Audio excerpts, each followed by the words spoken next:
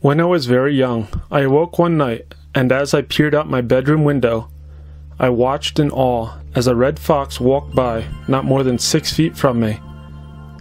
It silently slipped by, illuminated by the moonlight, as it crossed our yard and disappeared into the pine barrens. That was the first time I realized that in the minds of many animals, there is very little separation between what we think of as nature and city or suburb.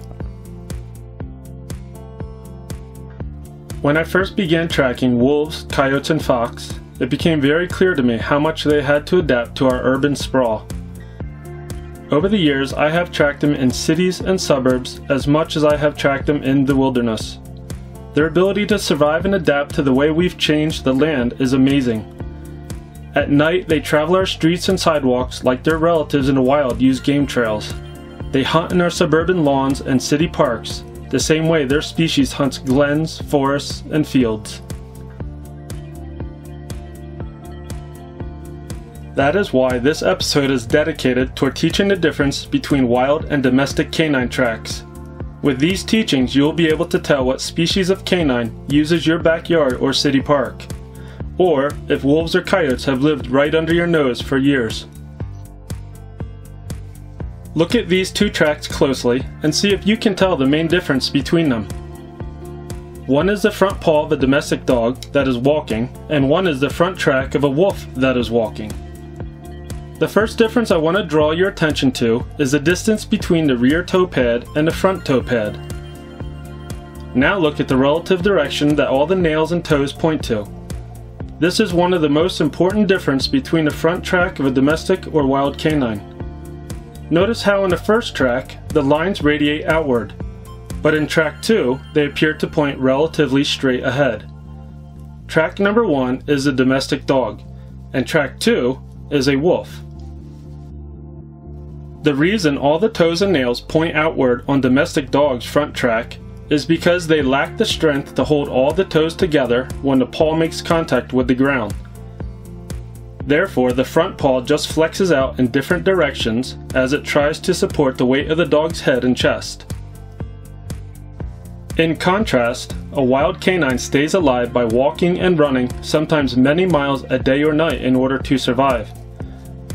So it quickly develops a strength and muscle tone in its paw that holds its front toes together as it's walking. This is why, when a wild canine is walking, all the toes and nails will line up to point forward, or even slightly inward. The muscle tone will also cause both sides of a wild canine track to look almost exactly the same. One can draw a line down the middle and see this. The next thing I look for in a wild canine is a raised star pattern in the center of the track. This is caused as the snow or earth is squeezed up between the toes and fills a cavity at the center of the paw, even when they're running, like this wolf track shows. When you're looking at these indicators, you want to focus on the front paw's track, because it supports the head, neck, and most of the organs. Because of this extra weight, the front paw shows a muscle tone or lack of muscle tone more clearly. The rear paws support much less weight, so even in a domestic dog, they can very easily hold tightly together like a wild canine. Right now you may be asking yourself, how do I know if it is a track of a front or rear paw? It is actually quite simple. The larger tracks are made by the front feet, because, as mentioned earlier, they support much more of the weight of the animal. The next detail I look for in a wild canine track is sharp nails. A wild canine will typically have very sharp nails from walking on more natural materials. Sometimes they are worn so sharp that they may only appear as dots in front of the toes, as is the case with this coyote track here. However, if an animal walks on a sidewalk or pavement quite a bit, the nails will become thick and blunt as they are worn down. They will also be thick and blunt if they are clipped with nail clippers.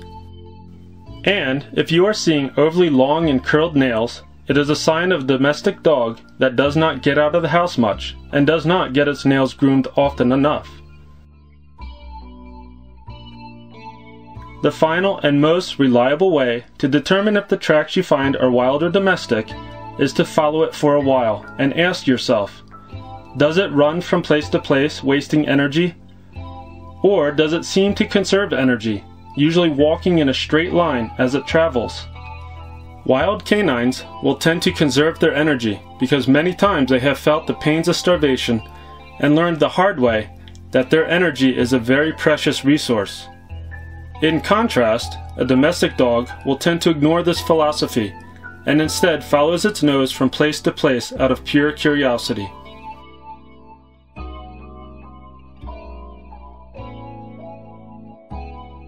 So remember, when determining if a canine track you find is wild or domestic, look for how tight the nails are to the toe pads. Look at the direction that all the toes and nails point to on the front track to determine the amount of muscle tone. Look for symmetry. In other words, do both sides look the same? Look for the raised star pattern and for sharp nails. And lastly, look at how the trail moves through the landscape to determine if it conserves energy or runs from place to place like a domestic dog. Lastly, after we have tracked wild canines across the US, it has become very apparent that most field guides that have a picture of a wolf or coyote track are no more than an artist's rendition of a wolf or coyote track at best, and certainly don't show what a person wanting to learn to track wild canines will see in the field. So if you want to see a great representation of a wolf track and you're traveling through Yellowstone this year, we actually got this photo from an information kiosk on the Forces of the Northern Range Trail, found in the Black-tailed Deer Plateau. This one here is found in the Mammoth Visiting Center and shows a true rendition of a front track from a wolf that is running. Our next episode on tracking will teach how to tell if certain animals are male or female from their tracks. We will then teach how to tell if an animal is pregnant or if it is a male if it is carrying a large or small set of antlers.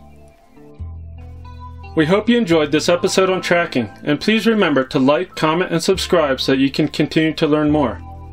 And always remember to get up, get outside, and go have an adventure.